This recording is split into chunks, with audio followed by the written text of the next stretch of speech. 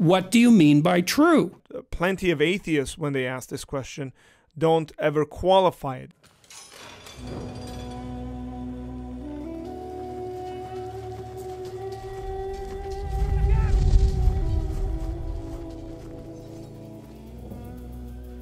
The Bible's a story. Is it true? Well, it depends what you mean by true. And people say, well, that's weaselly. It's like, no, it's not. If you ask a profound question like that, is the Bible true? You can't assume true and then cram the Bible into that. You have to make both sides of the equation open to question. What do you mean by true? Well, you're not answering the question. No, I'm just not answering it the way you want me to. Very well said by Dr. Jordan Peterson. As many of you guys know, I'm a big fan of his, but there are a number of things that I disagree with him when it comes to specifically the Bible and how we interpret the Bible. And here is talking about truth in a general sense, maybe in a metaphysical sense. And it's a question that philosophers have been asking. What is truth? As a matter of fact, this is the very question that Pontius Pilate asks Jesus. What is truth? It's one that we ought to consider and think about, and it's one that's going to help us in understanding the Bible when people ask the questions like, is the Bible true?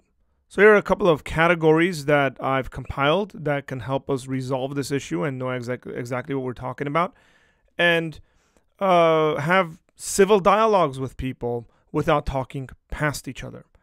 Okay, so this is not an exhaustive list, but it is a list that I think can get us started on a pretty decent road. Is the Bible true? One of the ways that I hear people ask this question is in regards to its historical accounting. Is the Bible true in its historical claims? Is the Bible making up historical facts? For example, one that comes to the surface is claims about miracles. So when the Bible says Jesus healed someone, is that actually a historical claim that is being made that could be trusted? Or is that one where we cannot trust it because the book includes things that aren't historically accurate? Pretty conservative Christians that take the Bible as the Word of God in both of its historical accounting and within understanding the Bible in its proper genres will say, yeah, it is true in regards to that.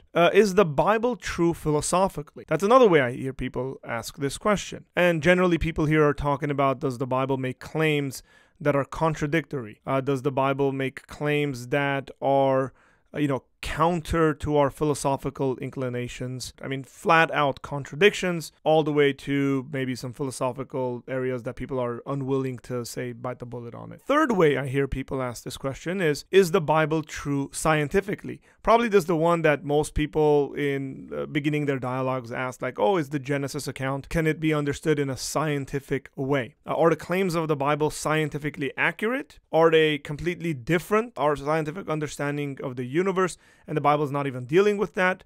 Or is it dealing with it and making certain claims about it, and how can it be reconciled? So is it true scientifically? Is the Bible true when it comes to our experiences, meaning the human endeavor to understand life, an effort to live the good life, a mature life? So the Bible has something to say about that. Is it true in those claims? So Dr. Peterson is completely right in saying, hey, what do you mean by true when you ask a question like, is the Bible true? And I find it, interestingly enough, that plenty of atheists, when they ask this question, don't ever qualify it. And they usually are just talking about this in one of its senses, and it would be the scientific one. Most of their questions are of a scientific nature. Say someone like Richard Dawkins, who's an extremely poor philosopher, but he addresses the scientific concerns, who actually does a disservice when it comes to understanding the Bible within its proper literary genre. One thing here I think that comes to the surface is when Jordan Peterson interprets the Bible,